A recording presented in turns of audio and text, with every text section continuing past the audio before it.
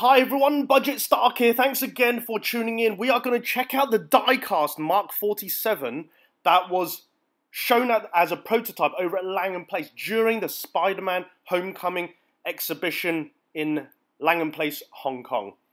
This was around June 2017. Estimated release for this figure is around Q1 of 2018 in Hong Kong. As usual, please check out Hot Toys' website for all the information about this figure, because it is actually a little bit different to the Mark 46. Obviously, the paint job is a little bit different, but it has noticeable features, and we're going to look at these here. The head sculpt is a little bit different to the 46. It's essentially a completely clean head sculpt, whereas on the 46, he had that bruised or bloodied eye. Along with that, you have this open helmet piece that you can fit onto the 47. You get Tony Stark's sunglasses. Along with that, the base is different. It's a Spider-Man base as opposed to the diorama base.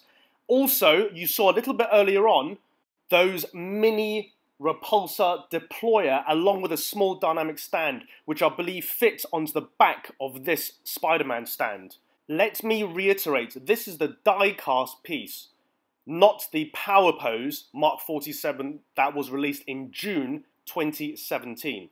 So essentially, this figure of the Mark 47 diecast is similar to the Mark 46, but with some accessory differences. Because they are very similar in terms of the mold, if not identical, I'm pretty sure you will be able to swap out, for example, that open helmet and move that across to the 46. Or even use a completely clean head sculpt that you get with the 47 that you can use on the 46. Looking at the side of the figure here, you can see some scuffs, weathering, little bit of scratches, and not quite battle damage, but definitely some chips.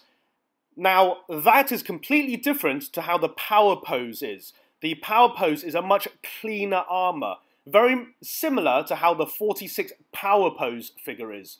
So this, I would say, mimics how the 46 looks in diecast, but with obviously the silver and this metallic look about it, which is drastically different to the 46. That's completely red and gold and a little bit of silver.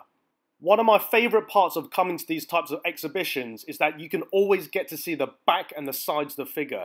Generally, if figures are displayed over at Secret Base or at Toy Hunters, you generally only see the front and the back of the figure, the work that's gone onto this, the paint app, the sculpting, the molding, you don't even see because it's at the back and hidden away. So that's why I've taken more footage of the rear of the figure. I'm going to leave you guys with a few photos from Hot Toys' Facebook page and official website. Just a quick mention, I bumped into Robertson, who's over from the Philippines when I was taking that footage, and also Brian, who was also taking footage whilst we were there. So it was great to meet you guys. Hope you guys enjoyed that quick look at those particular prototypes. Thanks for watching, and catch you all at the next video.